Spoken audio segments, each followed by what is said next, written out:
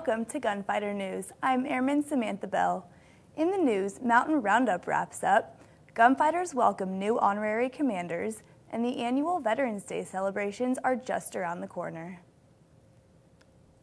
Mountain Home Air Force Base hosted its honorary commander change of command. Their program pairs community leaders with wing leaders to establish new relationships and strengthen our community. During their 2-year term, honorary commanders learn specifics about every aspect of the wing's mission.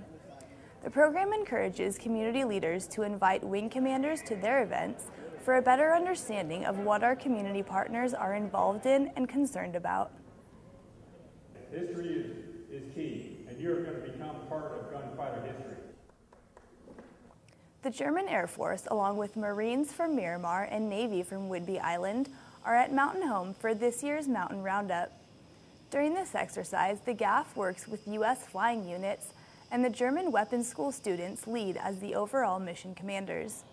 The visiting units also perform smaller-scale integrated missions with local units and other visitors. These exercises bring together U.S. Joint Flying Units and German Air Force Tornado aircraft into a combined warfighting package. And finally, Veterans Day is almost here. Gunfighters are participating in a formation and ceremony at the Mountain Home Cemetery, appearing in the Boise Veterans Day Parade, and speaking at the Idaho State Veterans Home. So come out and support your local veterans.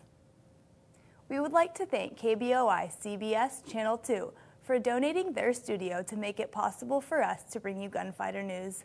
And that's all from the Gunfighter News Desk. I'm Airman Samantha Bell. And remember to ride hard, shoot straight, and always speak the truth.